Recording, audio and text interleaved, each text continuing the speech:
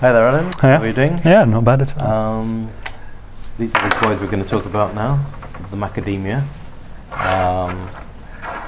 There's been some reports about the Australian new crop, is it? That's right. So flowering was around July, August time. They predicted a crop of around 47,000 tonnes. This is now actually increased as they've started the collection process, which is now in December and then into January as well. Right, okay. It's a long crop, I believe. It takes about 3 months or something to get all the stuff off the tree. Absolutely, yeah. And then the drying process is a long time as well. Okay. So first shipments wouldn't expect to leave Australia until probably May or June. I see, right, okay. So we're talking about predictions for 2016. Exactly, really. exactly. Okay, and Australia is the main output now, but there's also, of course, lots of stuff like Africa is a big source. Absolutely, South Africa, Kenya and Malawi as well, where we actually source a lot of our macadamia from. Right, okay. Is there any significant differences, do you think, for the product from these different origins?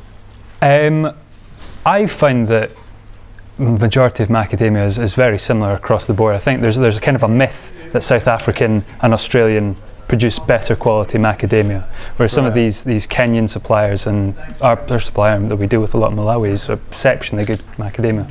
Right, okay.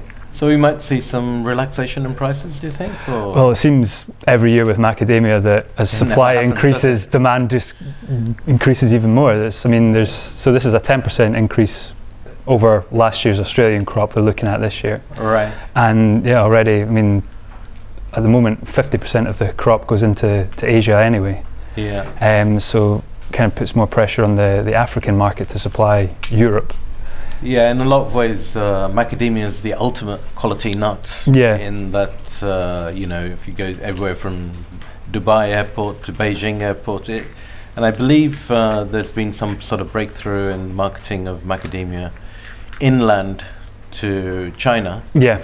Where it's always been perceived as the sort of ultimate quality nut. It's like it's a nut that people know is expensive. Yeah, exactly. They don't expect to see a big bag of them. Marketing, whenever you see it, always claim that it's the king of the nuts. The macadamia is the kind of premium, and a style 0, which is the largest quality. That's sort of everything that's 21 millimeters up in diameter. That's something very exclusive that you see. Yeah, and that's the perennial problem, isn't it? Getting enough of the whole nuts. There doesn't seem to be enough of an outlet for broken nuts. Mm-hmm. So we probably won't see price going down, but maybe a bit more money spent on marketing. I think so, yeah. There seems to be a big push by certainly the Australian macadamia marketers for that Asian market, and we're seeing kind of more cracking being done in Asia for the European market as well. Well, we were in Vietnam, and not quite a few, but there are some cashew crackers there, like Donna Foods, which does a lot of cracking for Australia, actually. Right, yeah. So it's become a transit point for cracking because it sort of fits in with the cashew as well. Yeah. It's a slightly different time. Mm-hmm. Raw macadamia is not, in-shell macadamia is not that expensive because it's a difficult nut to crack. Exactly, and very hard and all this. So, what's special about the people that we buy from? Well, there's a co-op of farmers in Malawi that we buy from, a company called Theolo Nut. Okay. And they also kind of take very good care of their employees. They have healthcare there on site. They have education for children. They have housing for the farmers as well. Okay. So it's a very good relationship between both the factory and the farmers. Yeah, it's quite an old organisation, I think. Mm-hmm. It's part of Organic Farmers and Growers, I think. Yeah. Overseas Farmers and Growers.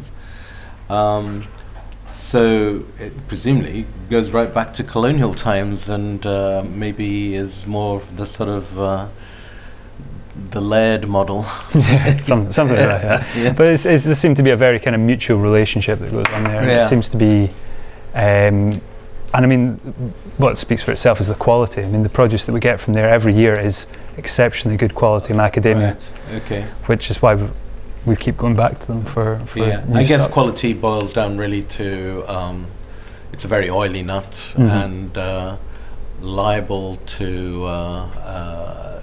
for that oil to go rancid. Yeah, and in the drying process as well, if it's done too quickly, you can often get discoloration on the bottom half of the nut. Yeah, the onion skin. The onion skin, yeah. And it does look like a little onion when it kind of goes a bit kind of yellow and there's a kind of dried bottom as well. It looks like a little onion. So if the drying process isn't done properly, for such an expensive product, it's just you only really want to deal with the best quality macadamia. Yeah, and it has to be dried very slowly, otherwise that's the caramelization. Exactly, of the oil exactly. And discoloration. Yeah. So good. I think perhaps it might be a good idea, Adam, if you put something on the website about the sustainability and the social awareness of this macadamia cracker. Yeah. I think that might be of interest Yeah, to some of our customers. Okay. Yeah, thank you.